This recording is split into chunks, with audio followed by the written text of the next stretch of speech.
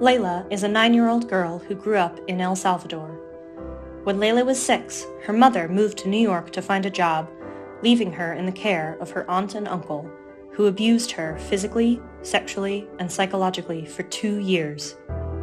Over time, Leila's teacher noticed signs of neglect and contacted Leila's mother in the U.S. 2 weeks later, at the age of 8, Leila traveled from El Salvador to the United States. However, this was only the start of a long journey for Leila.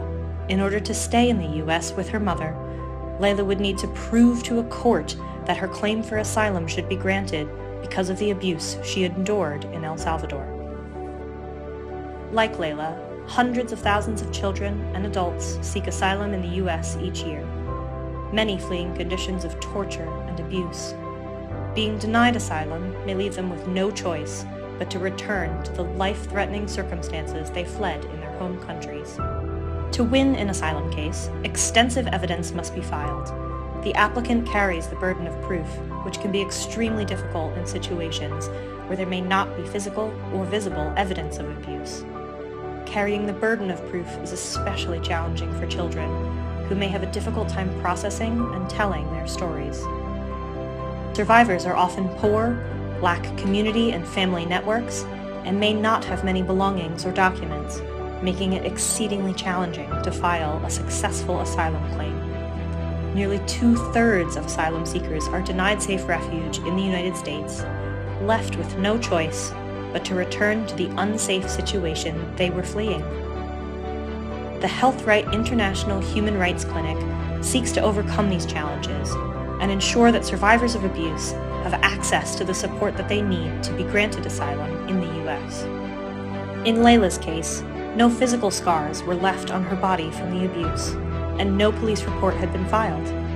Leila's attorney knew that a psychological forensic evaluation would provide crucial evidence necessary to strengthen Leila's claim for asylum, and reached out to the Human Rights Clinic for support. The HRC trains volunteer clinicians to conduct forensic evaluations, through which they are able to recognize and document the signs and symptoms of abuse and translate these into critical clinical evidence to corroborate survivor stories. The HRC connected Leila with a psychologist who used evidence-based, age-appropriate methods to learn her story.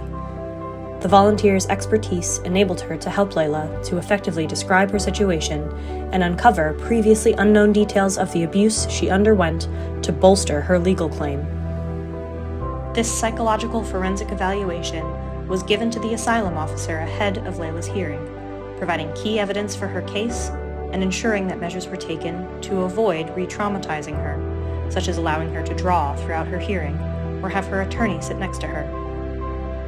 The forensic evaluations conducted by clinicians through the HRC are often the deciding factor in whether survivors are allowed to remain safely in the U.S.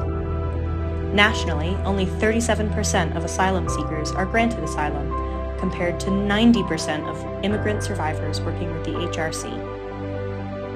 A few months after her hearing, Leila won her case and was granted asylum. This meant that she was able to stay safely in the United States with her mother, and will eventually be able to apply for a green card and U.S. citizenship. Like Leila, every person deserves to be treated with dignity and to have the opportunity to pursue a safe, healthy, and productive life, free from the threat of persecution.